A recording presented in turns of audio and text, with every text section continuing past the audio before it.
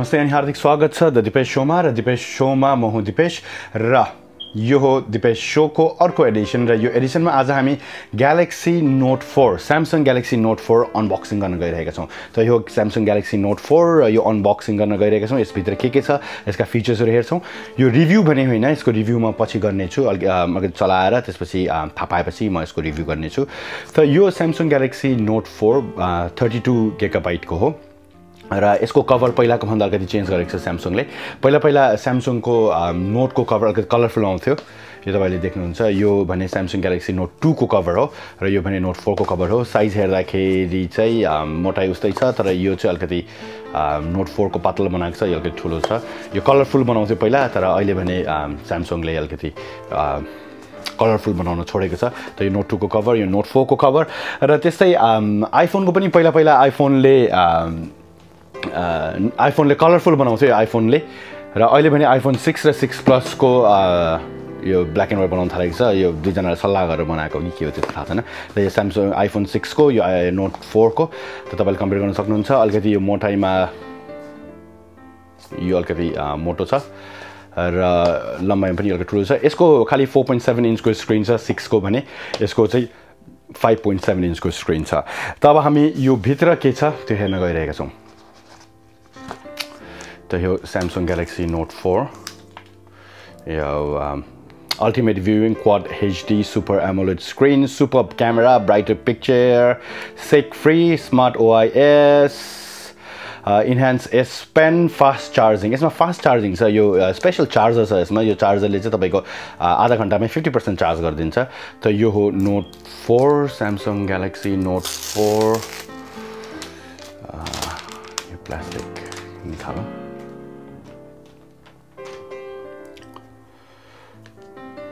Qualcomm 4G हो यो, त 4G फोन हो यो।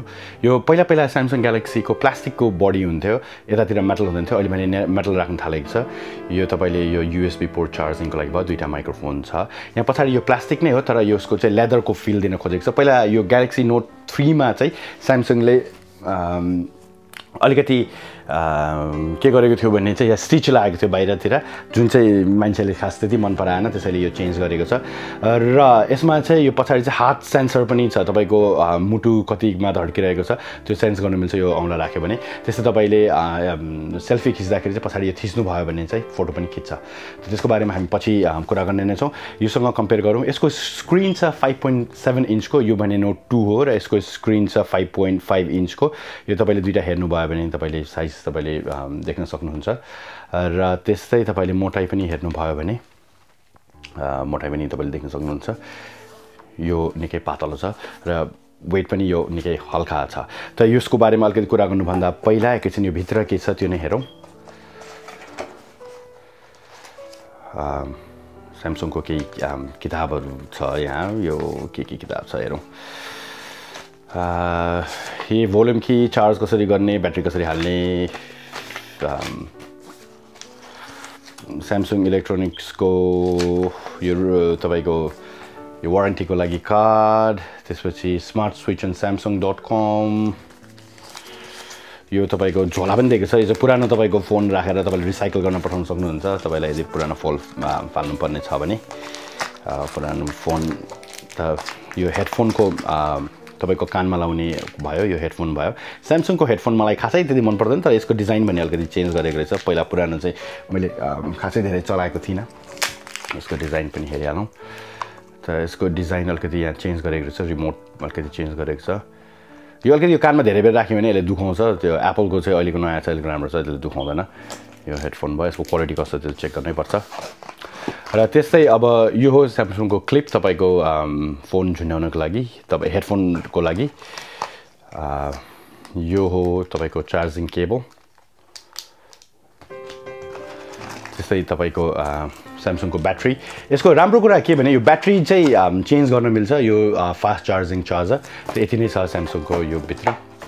त यो यो चाहिँ फास्ट चार्जिङको लागि चाहिँ एकदमै राम्रो छ यसले चाहिँ एकदमै फास्ट चार्ज गर्छ त्यो जुन चाहिँ तपाईको एकदमै राम्रो र अर्को मलाई स्यामसङको अथवा भनौँ एन्ड्रोइडको फोनहरुमा मन पर्ने कुरा चाहिँ स्पेशली स्यामसङको चाहिँ यो ब्याट्री चाहिँ आफैले चेन्ज गर्न मिल्छ यो चेन्ज गर्न मिल्ने ब्याट्रीमा चाहिँ के हुन्छ भन्ने चाहिँ यदि तपाईसँग अब बाहिर जाँदै हुनुहुन्छ भने एक्स्ट्रा तपाईले ब्याट्री किन्नु भयो भने चाहिँ त्यो आफैले चेन्ज गर्न मिल्छ र त्यो चाहिँ मेरो विचारमा एकदम राम्रो जुन एप्पलकोमा चाहिँ छैन आफैले चेन्ज गर्न नमिल्ने हुन्छ यो तपाईको खोलेर यसको यो बक्स खोलिन्छ यो प्लास्टिक नै हो यो ब्याट्री भयो यसमा एसडी कार्ड जान्छ यसमा सिम कार्ड जान्छ र यो ब्याट्री पनि यसमा जान्छ यो 4G फोन हो यसले 4G सपोर्ट गर्छ र त्यस्तै यो ग्यालेक्सी नोट को बारेमा कुरा गर्दाखेरि तपाईलाई भनिहालौं कि यसको 5.7 इन्चको स्क्रिन छ यसमा एन्ड्रोइड 4.4 आउँछ र यो चाँडै नै एन्ड्रोइड 5 मा अपग्रेड गर्दैछ र यसको 176 ग्राम्स 176 ग्राम हुन्छ भने यसको डिस्प्ले चाहिँ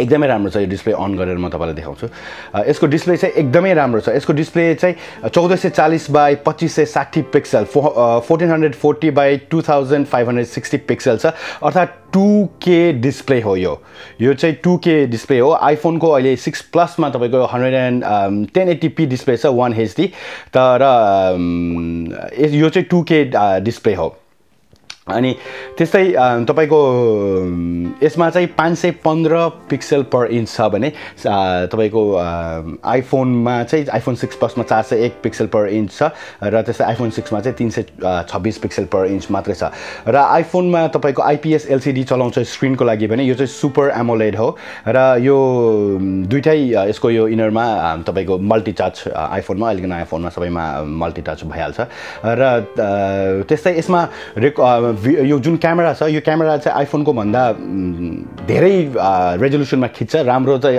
कलर्सहरुमा चाहिँ आइफोनको राम्रो छ तर यो चाहिँ तपाईले यसले चाहिँ तपाईले 4K भिडियो नै 30 फ्रेम्स पर सेकेन्डमा खिच्छ भने आइफोनले चाहिँ खाली 1080p मात्रै खिच्छ 1080p पनि 60 फ्रेम पर सेकेन्डमा खिच्छ र 720 भने 240 फ्रेम्समा खिच्न सक्छ आइफोनले तर यसले भने 1080p चाहिँ 60 फ्रेम्समा खिच्न सक्छ र 4K खिच्छ जुन 4K चाहिँ आइफोनले चाहिँ खिच्न सक्दैन त्यस्तै तपाईको यसको पासवर्ड हालिहाल्नु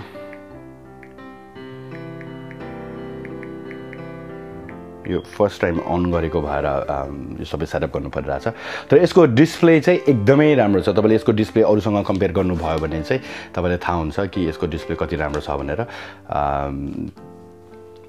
यो नोट 2 भयो यो नोट 2 को 720p मात्र डिस्प्ले छ र यसको भने मैले भनिहाले यसको चाहिँ 2K डिस्प्ले छ time John use network provided time John understand यस के भनेको छ यस गुगल अकाउन्ट साइन इन यो सुरुमा सेटअप गर्नलाई अलिकति टाइम लाग्छ यो सुरुमा सेटअप गरिसकेपछि चाहिँ तपाईको टाइम लाग्दैन भनौं न